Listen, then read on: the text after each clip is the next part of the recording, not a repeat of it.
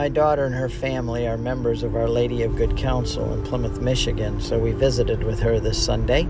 And as you enter, you see the guardian angels there, and John the Baptist greets you as you come in. We're always stunned by the beauty of this church, and especially by this magnificent altar, which I want to briefly explain to you. This is one of my favorite altars in the world.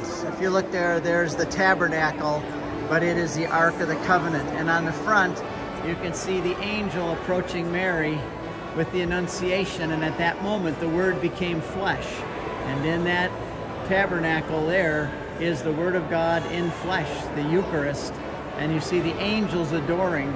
And over here you see Genesis 22:8, the Lord will provide the Lamb, my son.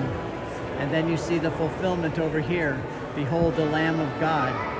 John 1:29, what John the Baptist said when Jesus came down to be baptized. So this is one of the most beautiful altars I can think of.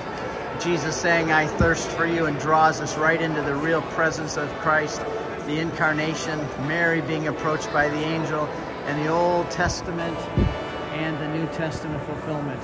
Beautiful.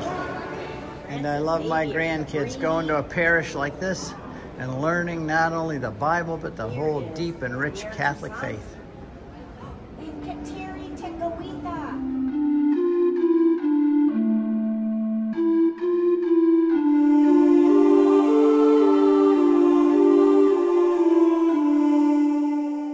Father John Ricardo, who had this whole altar and apps prepared, gives a wonderful 40-minute explanation, and I highly recommend you watch it.